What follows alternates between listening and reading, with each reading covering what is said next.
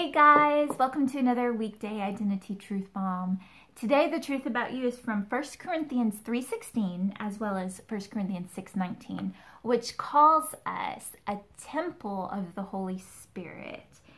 The truth about us is that we are a temple. We're a dwelling place of God, and His Spirit and His life dwell within me. So the truth about you is that you are a carrier of the glory of God.